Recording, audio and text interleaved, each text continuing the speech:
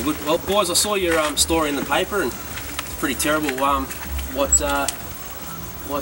people are sort of doing these days. So yeah, sorry that obviously that happened to your bike, and you haven't got them back. But I thought of something, and I rang Trent when I heard about it, and I've got a bike myself, and basically it's only for I keep it here for my nephews. They live in Germany, so when they come out, but they're probably getting a bit big for it now, so we'll probably get a new one. So I rang Trent and said if by some chance you guys didn't get them back in time or didn't get them back at all, let me know, and I'm happy for you guys to have mine. So I'd like you to have mine. All right, boys? Thank you.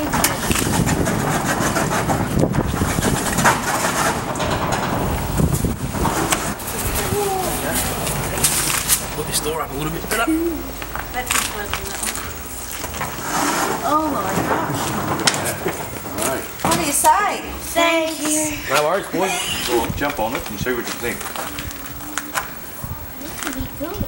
Alright, look at that. 140. Now I've got bigger bikes than anyone we know. Have you? Oh, sorry. Look here. Like this. Go on.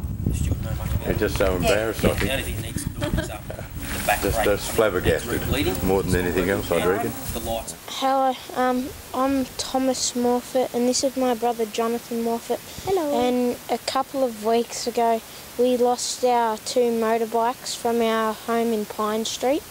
And today, one of my mum's friends and my nan's friends gave us his motorbike out of his kind heart, and we just love it, so thank you.